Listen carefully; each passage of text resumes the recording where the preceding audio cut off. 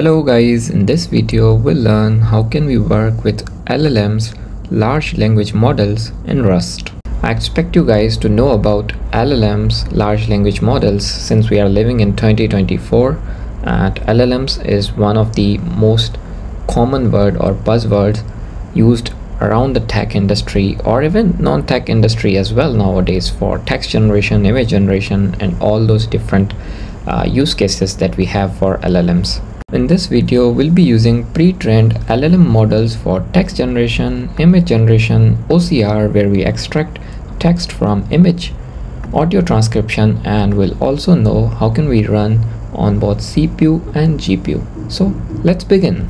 One of the reasons for me to create this video is I plan to use lots of intelligence in our Rust project in future videos. I've noticed not everyone watching my videos will have a premium membership to OpenAI, so we can just use OpenAI in our projects, and it's also kind of costly to use OpenAI for personal projects where you want to play around and check multiple use cases, try out different things. But everyone that's watching my videos at least has a machine. Now it doesn't matter if you have a powerful machine with tons of GPU or you just have a small machine with CPU.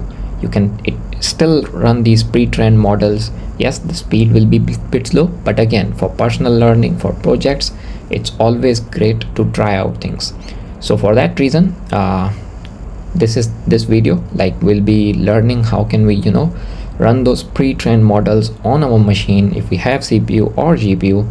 And later in future videos, I plan to use maybe creating our own LLM servers or in different use cases, because 2024 or onwards, dummy projects are useless even for your CV, for your resume.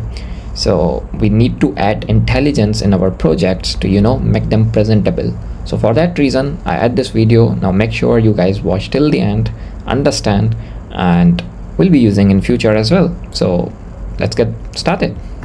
Now, there are a couple of approaches on how can you approach such task of running a pre-trained LLM model on your machine. One way is you can just go to the browser and search for Hugging Face, and here you can find all the models, the bin files. You can just download the model, pre-trained model on your machine. The pros of this approach is you can literally work with any model that you want, and the con of this approach is you have to write all the code to load that model and pass on the prompt and do the inference and everything for that. The second approach is you can just use the available dependencies or SDKs in Rust, and everything happens as a black box for you. You just have to pass the prompt. Now the pros of that approach is you don't need to write any code. Yes, on the back it will also be downloading those models on your machine and does all the job, but you don't have to write the code for that. You just have to pass on your prompt, which we'll see in a minute. And the con of that approach is the dependencies or SDKs just support a definite I would say list of models, and you can only work with those. But again, those models are enough for our projects and use cases. So for this video, we'll follow the second approach where we'll be using the dependency or SDK. So move to your cargo YAML file. Now here we'll be adding the Closum dependency with version as latest, and features that we need is language, sound, and vision. Because as I mentioned in the start, we'll be using for text generation, image generation, audio transcription, and OCR. And second one we need is Tokyo for async programming, version latest, features full. And then we need future util. And lastly, we need image with 0.24.9. And then we'll just let our project build with all the dependencies. Now move to main, and first of all we'll be working with text generation. So let's begin. So let's add, we'll just do pub async fn process text, and we'll do model, and we'll be using llama mu chat, await, unwrap. And then for the chat, we'll just do chat and builder. Now pass on the model, and here we can set let's say if we have an initial history, we can set the history, and if we have, let's say, session going on or any constraints that we want to add, we can literally add, since it's a builder, so we can set everything. But let's say we are setting a system prompt, and we can just say the assistant will act like a doctor. So we set that system prompt, and again, if you guys want to try out, just set anything that you want and build. Then we'll just loop, and we'll just do chat dot add message. Now once we are here and we are ready to tag any prompt, we want user to see this kind of a display where he's asked for some input, and then once it's processed, we want it to be displayed, and we want to await and unwrap.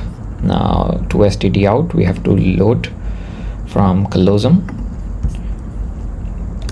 Actually, let's load all, more easier for us. So this is the basic code that we write for interacting with Llama and the model, and as you guys can see, it's pretty much simple. We don't have to perform anything by ourselves. Everything is done here. We have to just pass on the prompt, and when you run it for the first time, obviously it will take some time, since I mentioned in the start, it will be setting up the model on your local for running, and then run. Again, depends on the performance of your system, but after you load it once, it's pretty quick. So let's use it, and let's see how can we do the text processing or text generation.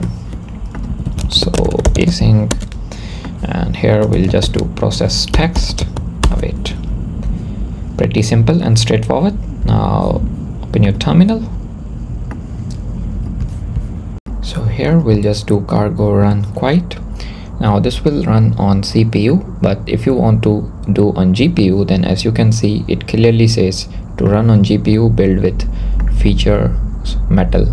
But I don't have GPU on my machine, so I'll be running on CPU, and as you can see, we have our model loaded, and it's asking us for the input, as you can see. So let's ask our doctor that, hey, I have a back pain, what to do? So let's ask this question.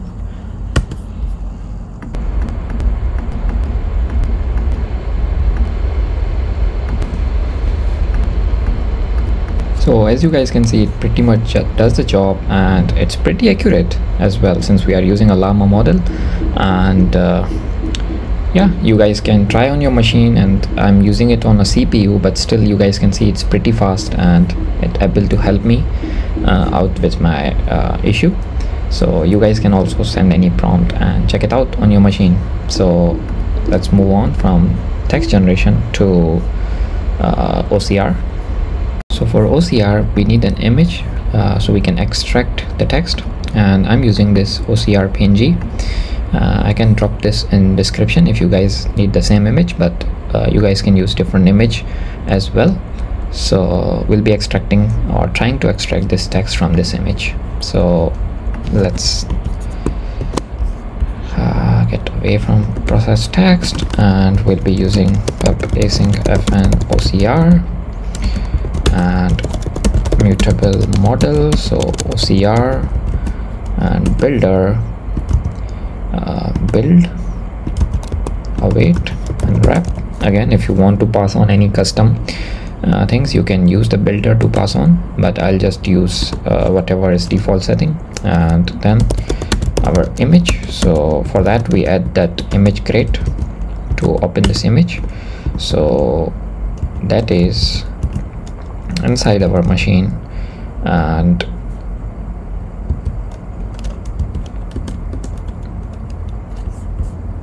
So we can just do LLMs and src ocr.png unwrap, and then the text, so model dot recognize text, and OCR inference settings, so new, and pass the image and just do unwrap. So that's the text that we get, and then we simply just go ahead and print this text. So text or got from image. So this one is for OCR, be it any use case. Let's say you have some receipts or invoices and you want to extract the text, so you can use OCR model for that. Not just this one, you can check multiple other models on Hugging Face, and we'll be using in future as well. So yep, and let's move to main, and now let's use OCR, and we move to terminal, and let's run this. So here you go, as you guys can see, we are able to extract text from our image, and if we see the original text, it's the same. So try out different images on this model and let me know in the comments what do you think about this model and how's it performing on your machine. Now let's move to the next one, where we'll be using audio transcription, and lastly we'll go to the image generation. So for audio, either we can use mic or a file, so we'll be using mic here, and let's avoid the warning, and let's add for audio transcription. Let me copy it, and what we can do is we'll use the Whisper model, again one of the renowned model in the industry for audio transcription, and await unwrap, and we'll use mic input, so default, and stream as mic stream unwrap, and we'll use text stream, so stream dot transcribe, and pass the model, and text to stream dot to stdout dot await dot unwrap. So this prints whatever we just speak on the mic. So let's use it and then go ahead and test it. So open your terminal. Now let's run this. So we'll just do cargo run quiet, and as soon as we run this, we'll just speak out something. Hello, hello, hello. So here you go, as you guys can see, it just prints what we just spoke on the mic. So you guys can try on your side and let me know how it works. By the way, just an FYI guys, if you are running it on a CPU, it might take longer than usual depending on the number of cores and everything, but again it might be a bit slow since it's a audio transcription model. So now let's move to the image generation. So just close the terminal, and this time we will be using audio transcription, and now let's use image generation. So image generation is pretty straightforward. Pub async fn image generation, and let model and builder build await. Again, there are multiple props that you can set, tokenizer, clip weights and everything, but we can just leave it as it is. And then the settings, so inference settings, and new, and here we'll pass the prompt. So let's say a cat, or you can pass on anything that you want to generate, and we can also set the number of images. So let's say one image or two image, and then we can also set width, we can also set height. So all these different things that we can try. But even if you go with the default settings, then also you get pretty much everything set up. As you can see, height, width by default is 1024, and prior steps, if any, and the number of samples that you want to generate. So everything that you want to set, but I'll set it to default for now. You guys can try out on your side and let me know in the comments how do you feel and how does it work. So mutable images, and we'll just do model dot we'll just do unwrap, and here we'll just do model run, pass on the settings, and while let some images, or let's name this images, next, and await. And then we can just do if let some buff image dot generated image and buff dot save, and here we can just pass the format. So let's say whatever png and image dot sample number. So that's how it works, and we can just use here image generation to generate the image. Now this one I'll leave it to you guys to run on your site, and let me know in the comments how does it work for you on your machine. But as you can see, we covered all the concepts like text generation, we perform image generation, OCR, audio transcription, and we also understood how can we run it on CPU and GPU. So make sure you try it on your site, and this is one of those videos in which we have used some pre-trained model that is supported with Colsum, and we'll be using these a lot in future in our projects as well, because as you can see, it gets the job done without paying anything that we have to pay to OpenAI or anything.